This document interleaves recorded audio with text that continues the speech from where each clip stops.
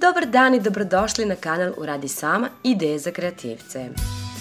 Danas pripremamo pamuk kiflice, najmekše kiflice na svetu. Od sada moje omiljene. Divno mirišu, a savršenog su ukusa. Ostaju sveže i sutradan. Možete ih praviti slane i slatke, a evo i kako se pripremaju. Kao meru možete koristiti čašu ili šoljicu od 200 ml. A ja ću vam svakako napisati i mere u opisu videa u gramima i mililitrima. U jednu vanglicu dodajte 2 čaše toplog mlijeka, odnosno 400 ml. Dodajte zatim 3/4 ulja, odnosno 180 ml. 2 brelanca,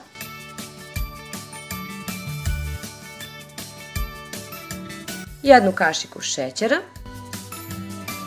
i 1 kesicu suvog kvasca.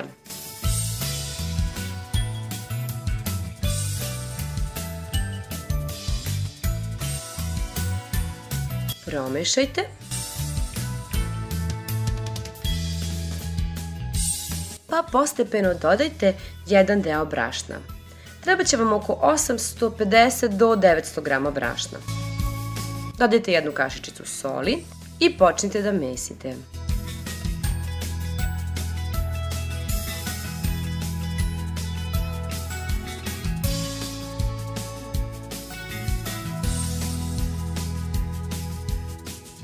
Dodajte i drugu polovinu brašna dok mesite. Testo je jako lepljivo i meko, pa će i kiflice biti meke kao duša, verujte mi. Na pobrašnjenoj podlozi izmesite testo uz dodavanje brašna po potrebi. Vidite kako je meko.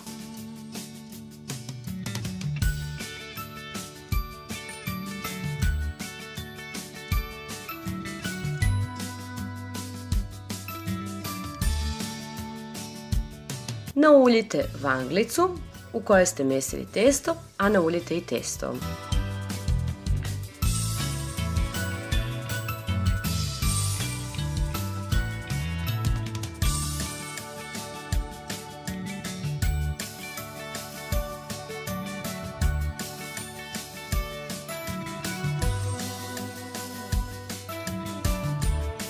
Poklopite najlonom i ostavite na toplom oko 1,5 do 2 sata da testo naraste. Nakon 2 sata testo je lepo poraslo, kao što vidite. Pogledajte kako je lepo. Prebacite ga na pobrašnjenu podlogu i isecite na manje deliće.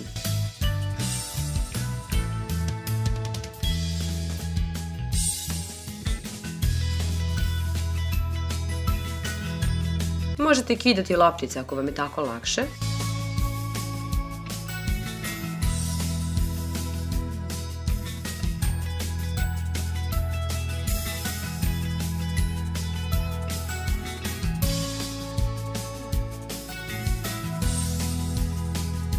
Formirajte loptice i preklopite ih najlonom dok razvijate kiflice. Vadite ih jednu po jednu kako se ne bi sušile. Oklagijom razvijte četvrtasti oblik. Nafilujte željenim nadevom, ja sam filovala samo sirom.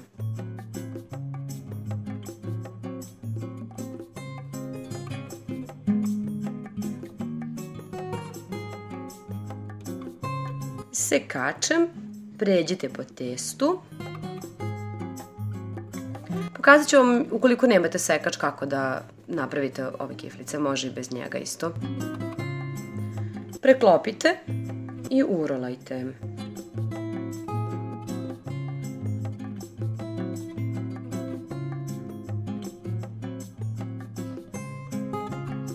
Ako nemate sekač, možete i nožem napraviti sličan efekat.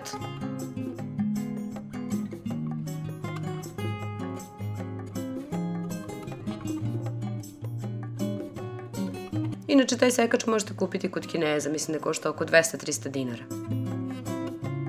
Preklopite kiflice krpom i ostavite još malo da nadođu dok se rerna ne ugreje.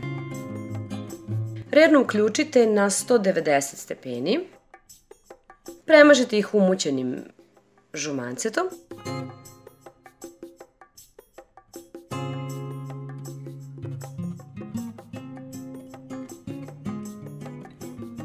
I pecite u zagrejanoj rerni na 180 do 190 stepeni dok ne dobiju zlatnu boju. Meni je bilo dovoljno 15 minuta. Dragi moji, ja se nadam da će vam se dopasti ovaj recept, obavezno mi pišite kada ih isprobate kako su vam se dopale. Ako se niste još uvijek prijavili, prijavite se sada, a mi se vidimo neki drugi put. Ćao!